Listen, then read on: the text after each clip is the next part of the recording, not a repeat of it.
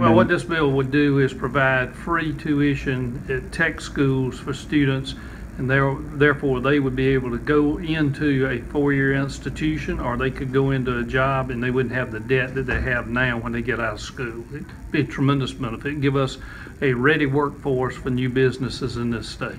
Mm-hmm. And just long term, how does this help the state of South Carolina in terms of, I guess, fewer people? Well, I think it helps us in a number of ways. Number one, our students and their families don't have the debt that they have now, which is astronomical. Number two, it allows us to have a workforce that is trained, or where we've got a shortage like nurses. It helps us address those shortages, and it also allows these students to go to a higher institution if they want to, like I said.